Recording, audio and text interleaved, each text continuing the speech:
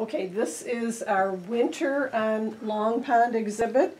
At the time, the ponds froze very deep enough that people could go for a one-horse open sleigh ride.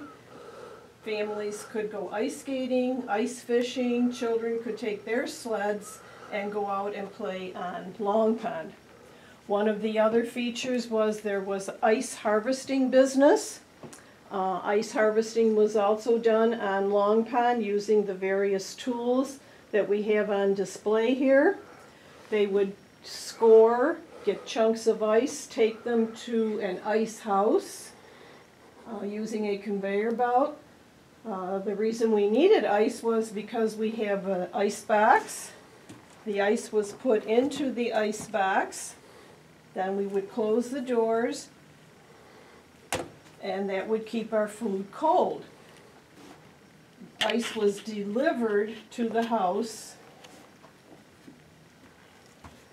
by a man driving a truck, either pulled by horses or possibly he would be driving it.